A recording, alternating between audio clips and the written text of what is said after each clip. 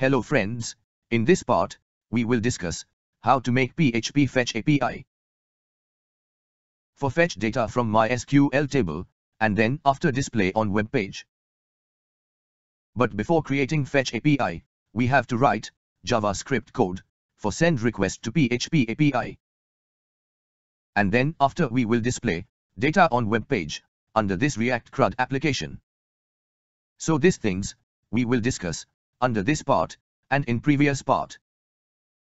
We have already discussed how to set router for fetch data page, so if you have not seen that video tutorial, please watch that part first, and we have also put previous video tutorial link under this video description also.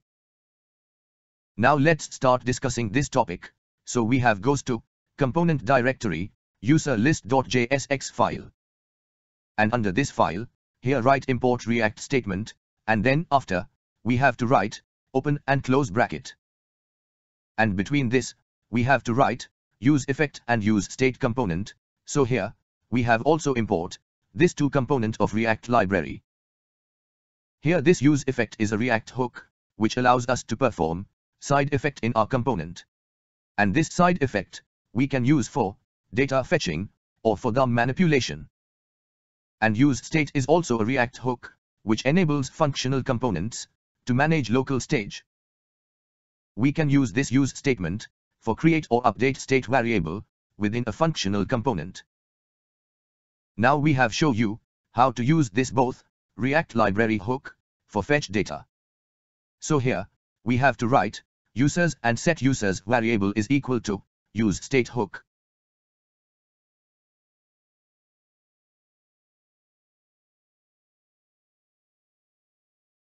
So here we have defined a state variable using use state. After this, below we have to write use effect hook with callback function, and this function will return data in an array. So for this, here we have to define array. So here we have used this use effect to perform side effects. Under this we have to define the URL of our backend fetch data API. So here we have to write API URL variable is equal to URL of our PHP fetch data API. Now we want to call this API link, so here we have used JavaScript fetch API, so it will use get method for send request to this API. And under this we have to write API URL variable which will send request to this API link. After this we have to write then method with callback function with response as parameter. And under this function we have to write response.json function. So this function will receive data from fetch backend API, and it will convert data into JSON format.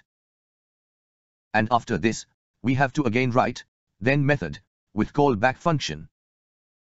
And here we have to write data variable as parameter, so it will receive data in JSON format. And under this function we have to write set users method with data as argument. So here we have set the data to this users state, so here it will update the value of this data state variable. And this use effect will update the data of document whenever this data state variable will be update. Now we want to make backend fetch data API, so here we have create one new directory with name API. And under this directory we have create one PHP file with name action.php.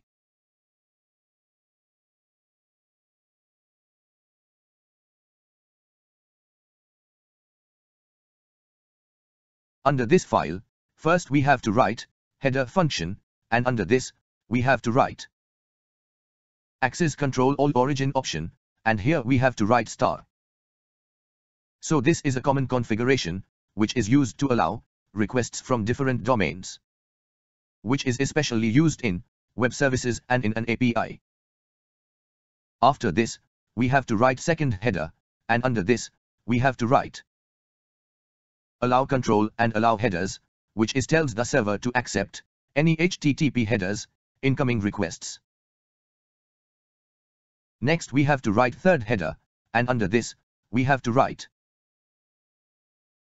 access control, and allow methods, and it is specifies that the server allow any HTTP method, such like get, post, put, delete and more.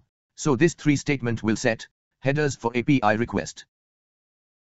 After this, we want to make database connection, so here we have to write $connect variable is equal to new PDO class with 3 parameter. In first parameter, we have to write MySQL, and here we have to write host is equal to this host name. This is because I have used MySQL 8 community server. And in database name, we have to write testing. In second user name parameter, we have to write root, and in password parameter, we have to write password, so it will make MySQL database connection. Now this is our testing database, and under this, we have one sample users table with 4 columns like ID, first name, last name, and email, so it will fetch data from this table. Now here, we want to know the incoming request method, so here we have to write $method variable is equal to $server request method variable. So it will return incoming request method name like get, post, put, and delete. Now here, we have to write if statement, and under condition, we have to write $method variable is equal to get, so if this condition true, then it will execute if block of code. And under this block, we have to write $query variable is equal to select star from sample users table, order by ID in descending order, so this query will fetch data from this table. Below this, we have to write $result variable is equal to $connect variable with query method, and with 2 parameter. In first parameter, we have to write $query variable, and in second parameter, we have to write PDO class with fetch associative method, so it will return query execution result. Now we have to define one data variable, and under this variable, we will store sample user data in an array format. Now for fetch data from $result variable, so here we have to write for each loop, and under condition, we have to write $result variable as $row variable. Under this loop, we have to write $data variable is equal to $row variable. So on every loop, it will store sample user table single row data under this variable. So here, we have stored data under this $data variable. Now we want to send this data to fetch API in JSON format. So here, we have to write echo statement with JSON encode function with $data variable. So it will send data to JavaScript fetch API in JSON format. Now we have goes to user list.jsx file, and here we want to display data in table. So here in table body tag, we have to write open and close bracket, and between this, we have to write users state variable .map method with 2 parameter like user and index.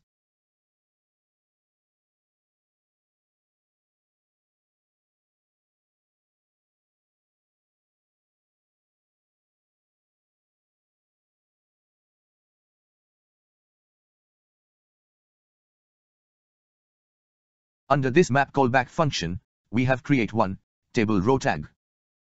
And between this, we have to create 4 table data tag. Now in table row tag, we have to write key attribute is equal to bracket. And between this, we have to write index, so it will set unique key name in each table row tag. Now, in first table column, we want to display first name table column data. So here, we have to write bracket, and between this, we have to write user.firstname.